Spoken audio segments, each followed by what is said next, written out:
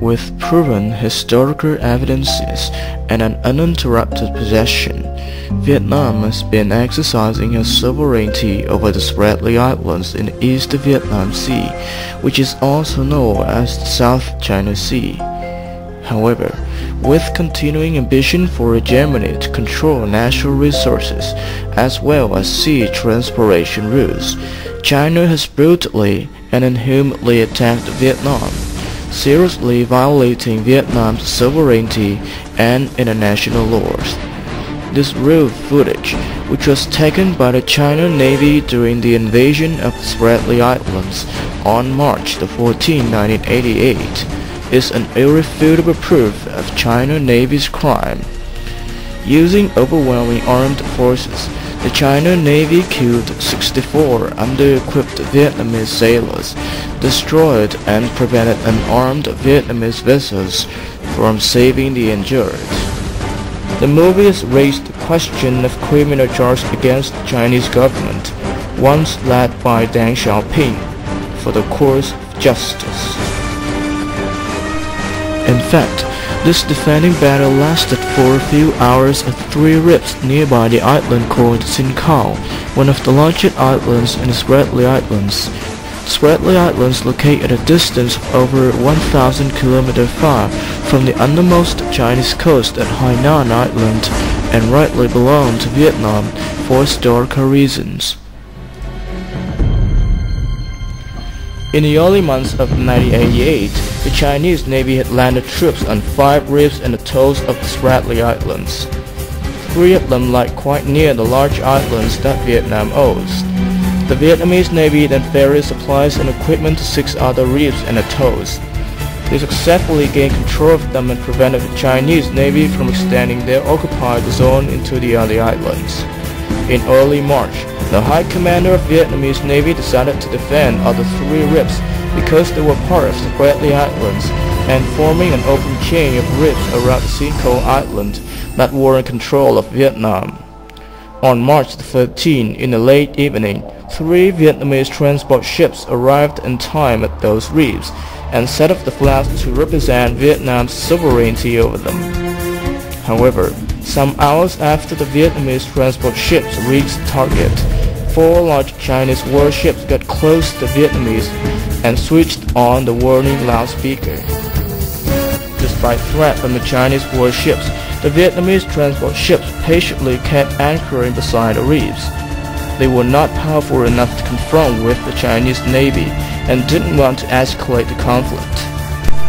Chinese were ordered to take off 40 floated motorboats with many heavy armed marines in carrying out a conspiracy to provoke the Vietnamese to break out war. The Chinese, especially soldiers, are taught that the ocean area of Spratly Islands, with more than 200 islands, reefs and atolls, belongs to China.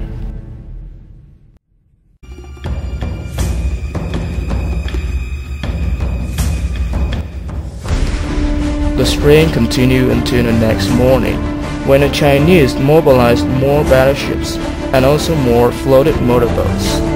They caused more provocations for the battle to break out. By 6 a.m., they suddenly sent 3 aluminum boats that carried about 40 armed marines and rapidly rushed towards the reefs. They landed troops in front of Vietnamese sailor crews and tried to lower the Vietnamese flags that had been already planted into the reef platform since the last evening. Standing on the reefs where the water level covered half their bodies, the Vietnamese sailors set up commanding positions along the edge of the reefs to lay the defending lines and tried to prevent the enemy from advancing forward. They were threatened by the Chinese to retreat from the reefs. This intrusion caused strong reaction from the Vietnamese defenders to hold their flag. They determined to hold on to the reef and keep their flag flying at any cost. Unable to force the Vietnamese to leave the reef, the Chinese Marines had to get back to their battleships. And finally,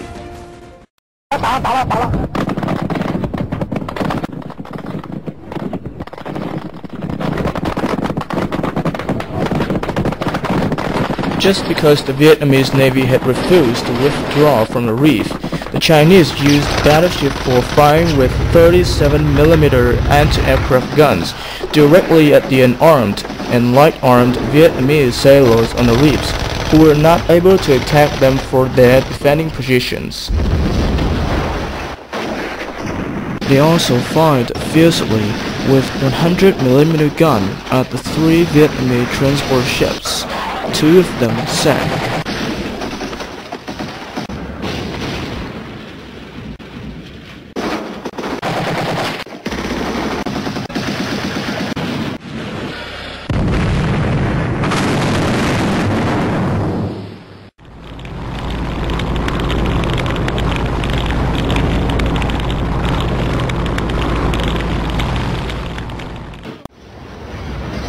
Eventually, Vietnam defended successfully her sovereignty over 2 reefs on that day. China has occupied the other ones since the incident. 64 Vietnamese sailors and officers sacrificed their lives. Among them, 3 corpses were found after the end of the battle. 61 other persons were still missing and reputedly dead.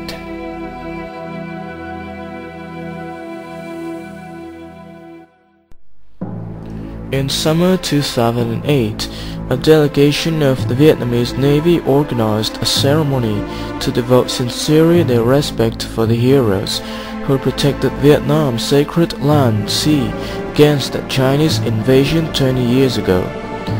To commemorate the sacrifice, the officers and sailors raked together with cigarettes, chewing gums and simple objects, which every sailor used in his daily life in the past, were lowered down onto the water. Many members in the delegation were moved to tears at that time. The ceremony has been organized annually since the Chinese invasion in 1988. In remembering the last moments with the fallen, the memories of their bloody comrades who used their bodies hand in hand to form a war to protect the motherland territory were appearing gradually.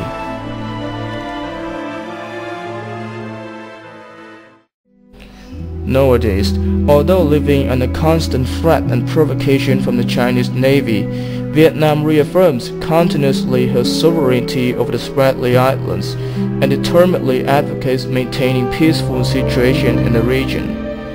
Episodic invasions from China make Vietnamese sailors consciously alert to China's conspiracies to conquer the islands.